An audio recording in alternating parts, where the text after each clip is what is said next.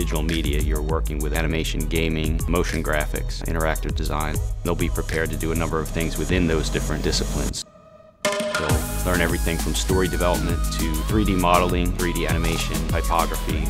A lot of people, when they hear digital media, they think like digital software, but digital media for me has been a lot more about how to communicate a story and how to communicate a concept that will interest the viewer.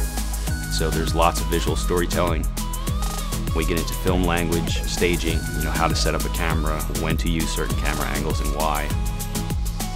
It's really exciting to see stories that could potentially be a finished film in a decent amount of time that's feasible for a student to do. When they do graduate, they'll be prepared to enter a variety of fields and a variety of positions within those fields. A wide range of possibilities in the digital media field. Exactly what I want to do for a career.